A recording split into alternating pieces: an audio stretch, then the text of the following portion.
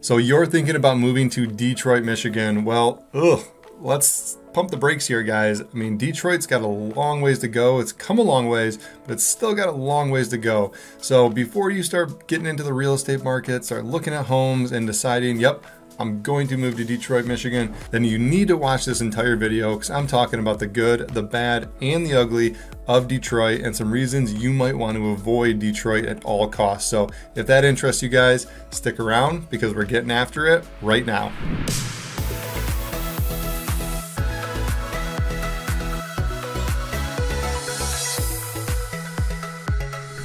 What's going on, you guys? Eric Meldrum here, your Michigan real estate agent. Now, I've lived in Michigan my whole entire life. I grew up in Metro Detroit, and I know a thing or two about it. So in this video, we're talking all about Detroit and some reasons to avoid living in Detroit, which there's a lot of them, trust me.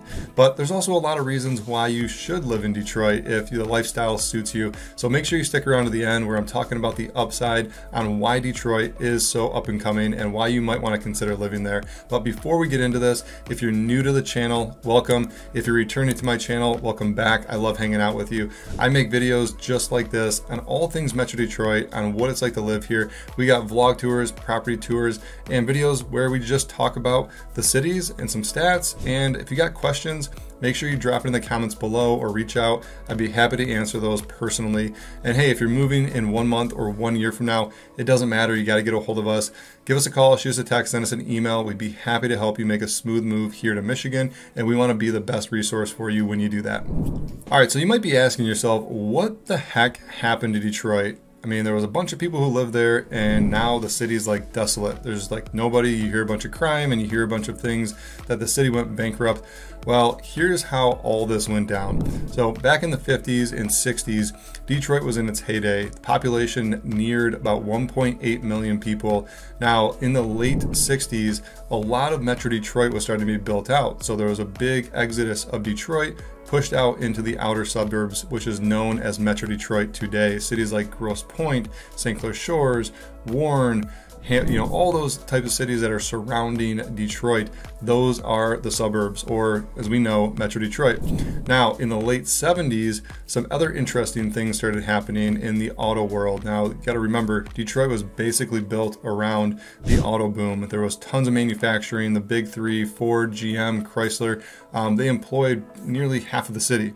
Well, come late 70s, we started seeing a lot of those manufacturing jobs leaving Detroit because, well, frankly, they didn't want to put up with the unions and they went to states that were at will.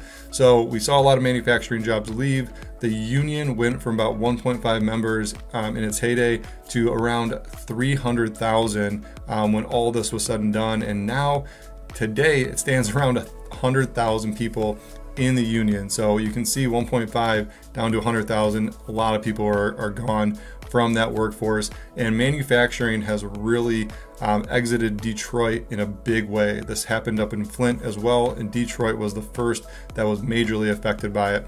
So we saw that go down, and then on top of that, all of these things were happening. The city was hiring people, and it was crazy. Well, nobody works there anymore because the city went bankrupt. I don't think you've ever heard of a city going bankrupt. Well, Detroit was the first city to ever go bankrupt, and that is because they employed about 18 employees to every 1,000 residents in the city. It's absolutely insane. I think the average around the nation is like 10 city employees to every 1,000 people who live there. So they were overstaffed, spending a lot of money, tons of corruption in the city as well, but that's not what this video is about. If you want to research that, go look up all the corruption that was happening in Detroit. But that's really how the city really took shape and lost a lot of its people because a lot of jobs left. Now, today, the population sits around 632,000. Well, 632,000 is pretty much less than half of where it was in its heyday. So a lot of people are gone. On top of that, let's get into the size of the city, right? Which brings us to our next point. The size of the city is absolutely massive. I mean, you can fit New York, San Francisco, and Dallas, Texas all into Detroit. It's 142 square miles. Now, 142 square miles might not seem like a lot on the grand scheme of things, but when you look at it on a map compared to other major cities, and the fact that you can fit San Francisco, New York, and Dallas all into Detroit, man, it seems pretty big now, doesn't it? So just the sheer size of Detroit, I mean, there's so much rebuilding to be done, and this is partly why Detroit has been slow to come back, right? They got to start somewhere, and there at one point was a whole proposal to really level most of the square miles in Detroit and basically just put like farmland, like just level it, plant grass and let it grow so nobody has to look at abandoned houses, nobody's squatting in houses. Well, this never got passed. I thought it was a fantastic idea. Can you imagine if the whole entire city was just like green, all the houses are gone, there's no squatters, there's nowhere to go hide and like, you know, do illegal activity, everything is just flat. Well, that might cause some other problems, and there's a reason they didn't do it.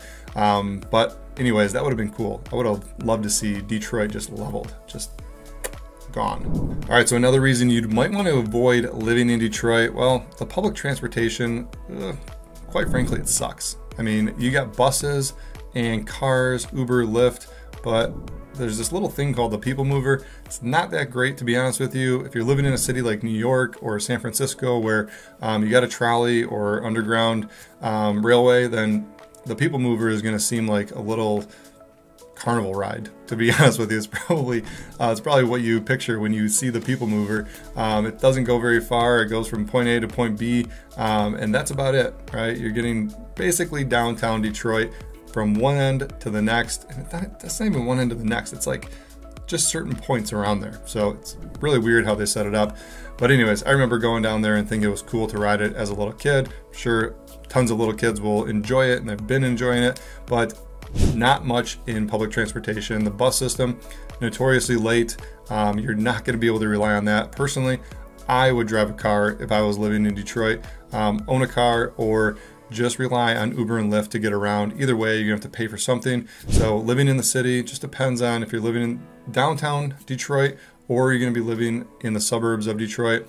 You know, there's plenty of ways to get around, but my advice to you, buy a car. All right, so let's talk about the houses here in Detroit. This is one of the areas where I spend most of the time asking a lot of questions so I can make sure that realistic expectations are set when you are moving to Detroit. Now, when you look up the national average, and that as it stands today for a house in Detroit is $42,000. Okay, that again, Detroit's big, and you might be thinking to yourself like, bam, yeah, nailed it, man. I'm gonna get into a place where I can get a house, $42,000. I'm gonna save a bunch of money. I can probably buy it cash.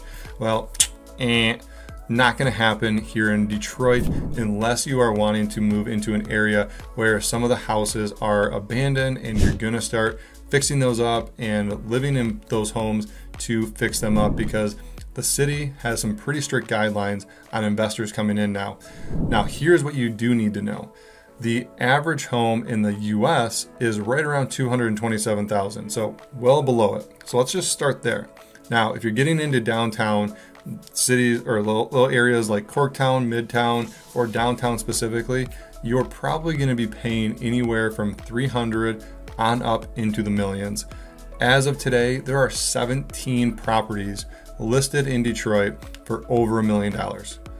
The highest one is 3.49 million. These places, right downtown, loft style, multiple levels, really cool decor. I mean, it's got pretty much everything you need. Door service, gym in the building. I mean, it's pretty luxurious. I'll show a picture of it here. But you're gonna find these type of places, but on average, you're gonna be paying anywhere from $300,000 to about $600,000 for a place in Detroit. Now, the lowest listed property in Detroit, I just found a bunch of them. You can buy like bundles of these things. I mean, investors and people, the city's selling them. The Detroit Land Development is literally selling these properties for like $2,500, and you have to buy 3 of them. I mean, so you got to spend $7,500, but you can buy 3 properties. And again, the city is going to have some guidelines around the development. You got to come in, show some intent to buy them. The days of finding a house for $20 or $1, guys, those don't exist anymore. That was like way back when on the gold rush. That has been leveled. Kaputs does not exist here in Detroit anymore. The city cracked down and said you gotta show some intent and develop. Otherwise, we just got a bunch of people who own land and it still looks like crap. So You know, they don't want that. All right, so the other thing you need to know about real estate in Detroit is the property taxes. Now, property taxes are higher than most cities here in Metro Detroit. The average, I would say, in Metro Detroit is around 1.5% for your property value. And in Detroit, it's 2.65%. So almost a percent higher, well, over a percent higher than the average in Metro Detroit. Now, you can find some areas in Metro Detroit that are a little bit lower. If you go into some of the townships, you're going to find a lower tax bracket. But Detroit, you can buy a cheap house, but you're going to be paying through the roof for property taxes. And I can assure you the city services that come along with those high taxes are nothing compared to what some of the surrounding areas are. But again, if you want to be downtown and you want the Detroit lifestyle, then hey, it's all good. Property taxes shouldn't deter you from it. All right, so next up is the crime in Detroit. Now, yes, the rumors are true. What you hear on the news, what you've read about Detroit thus far, there is a ton of crime. You gotta remember, there's 142 square miles of Blythe vacant land. You know, there's areas that there's like one house standing and there's like two houses across the street and squatters are living in them. There's a lot of stuff going on. I mean, I remember when we just went downtown, we went to the original Buddy's Pizza. If you guys are downtown, definitely go visit the original Buddy's Pizza. The pizza's so good. But those areas down there are really rough. I mean, I remember taking my girls in there, my wife, and I was like, okay, I know this place is cool. Like, we're at the original Buddy's Pizza, but I'm looking around like, are we safe? You know, I just driving down the street, there's half of a dirt road and half cement. I mean, it was pretty sketchy. So just go at your own risk. So if you're not into exploring, I would stay in the downtown area, but if you are, you can see some really cool parts of Detroit. There's a lot of remnants of the heyday, the factories, a lot of the old buildings, but just be careful when doing so.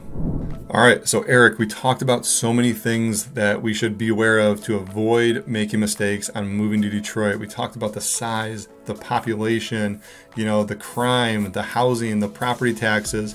Is there anything good about living in Detroit? Well, yes, there is. There is some pretty good upside to living downtown Detroit. Now, the Detroit area has come a long way since about 2008. Now, Dan Gilbert, I will attest a lot of the development to this man, and the city is so lucky to have him because he's come in, and if you don't know Dan Gilbert, he is the founder of Rocket Mortgage, used to be known as Quicken Loans. They changed the name for some funky reason, but he's also the owner of the Cleveland Cavaliers, billionaire.